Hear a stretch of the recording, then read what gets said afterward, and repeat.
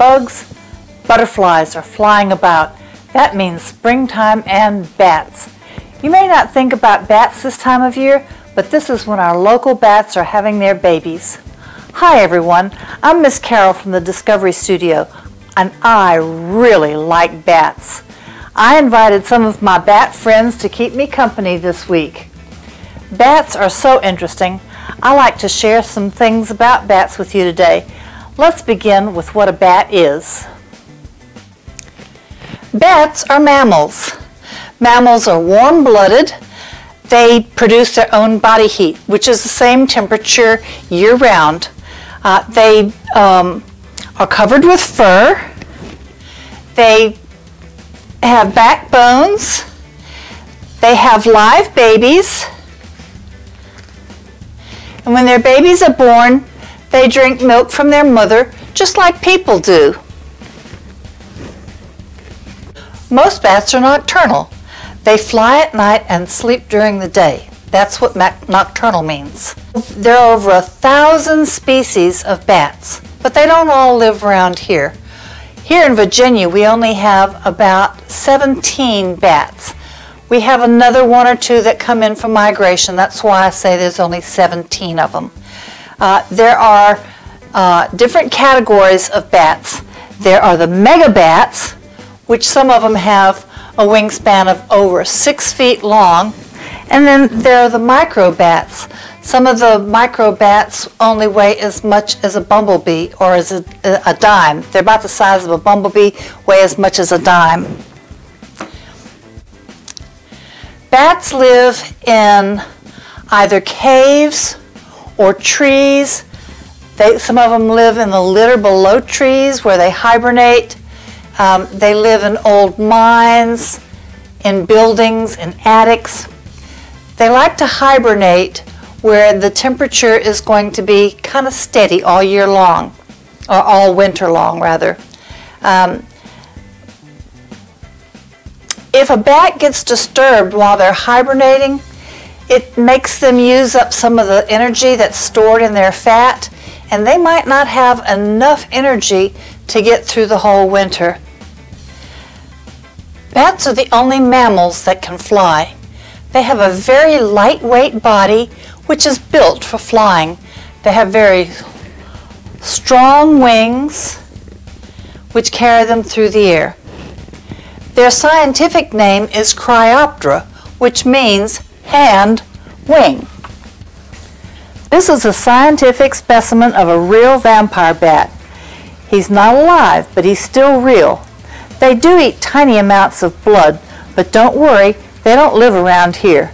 This one is a good model, so we can see the anatomy or structure of the bat and see his nice Cryoptera, his hand wing, the arms, and then the fingers, all connected together, which is by a membrane which is also connected to his body. Hold your hand out while we look at the bat. Here you can see the arm, the elbow, the lower portion of the arm, the thumb, and the 2, 3, 4 fingers, all connected by a thin piece of skin called a membrane. They have large ears on some of the bats, but some bats will actually have very tiny ears. Some bats have big eyes, some bats have small eyes. They all have the same 5 senses we do, which is the touch, the taste, the smell, the sight, and the hearing. Some bats have a tail which is encapsulated or enclosed in the membrane at the bottom. Some bats have hardly any tail at all.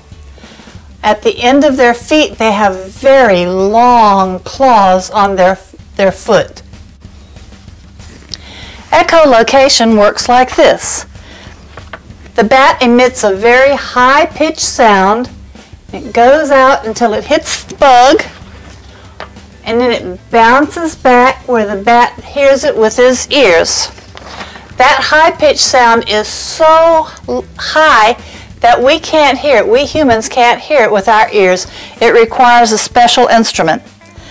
A sound travels out of the bat's mouth, hits the object like that big juicy bug up there, bounces back, and that is called an echo. That's how we get the term echolocation. They know where the bug is by where it is, where the echo comes. Quicker than a wink, after the sound comes back, the bat knows exactly where his insect is and he catches it. Lucky for the bat, he also knows if the sound is hitting a tree, so he can dart to avoid crashing.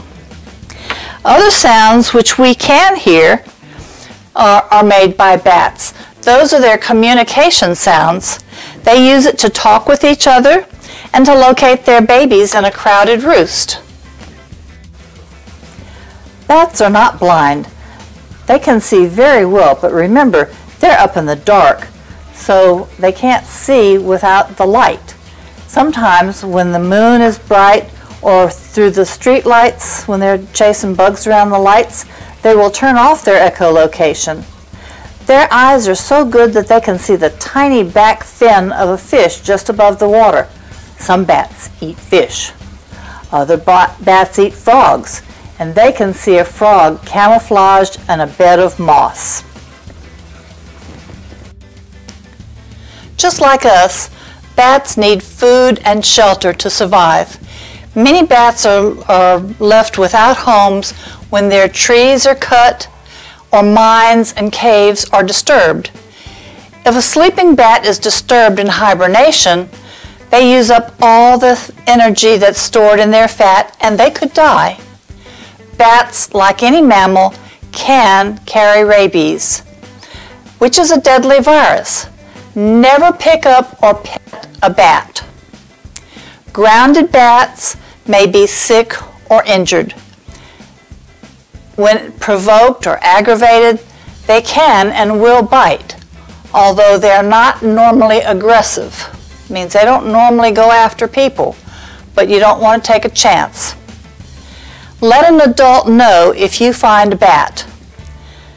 Keep your pets away from the bats too. Most rabies cases in Virginia come from raccoons, foxes, and stray cats. Stay away from them too. Celebrate the good things our local bats do for us, like eating bugs which could destroy our farm foods, eating those pesky mosquitoes and pollinating plants. Bats need friends and places to live. Old mines, buildings, and caves are dangerous to people, so they are being closed and torn down. Bats lose their homes when trees are being cut and leaves burned, leaving fewer places for the bats to live. We can be bats' friends. We can give bats their own houses.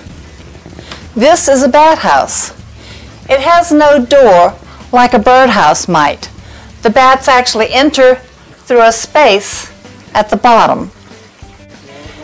There is a gap in the lower portion of the bat house which allows some air circulation so that the bats can choose a place which is the right temperature for them.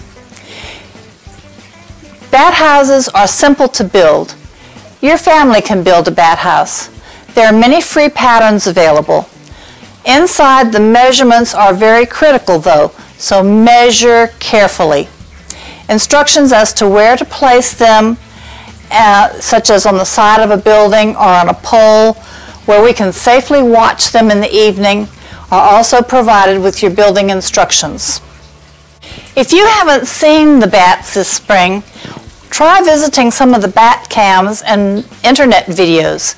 If you check out the live bat cams, remember that they may not be active during the day. Go back and watch them at night when the bats start to wake up. Remember, bats do like to sleep during the day. So, from our house to yours, see you next time.